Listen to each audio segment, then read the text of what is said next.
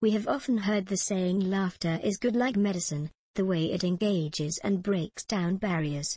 Well, that is what Sheryl Underwood has always done. Whether you were watching Bet's Comic View or CBS The Talk, the 50 years young Underwood uses her gift to get us both laughing and talking.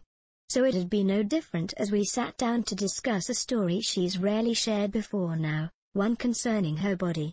1 in 4 Americans experience bladder leakage, including Underwood. And while it may not be your evening girl talk conversation, Sheryl is working to make the topic of women's health a lot less taboo. You may have seen the hashtag #DropYourPants for #underawareness or viewed Underwood getting celebs to drop their pants on the talk. Today she reveals how it all got started. Did you always know that comedy was the business for you? Underwood, I really had no choice, my father was just so funny. At first, I really wanted to be a singer or dancer,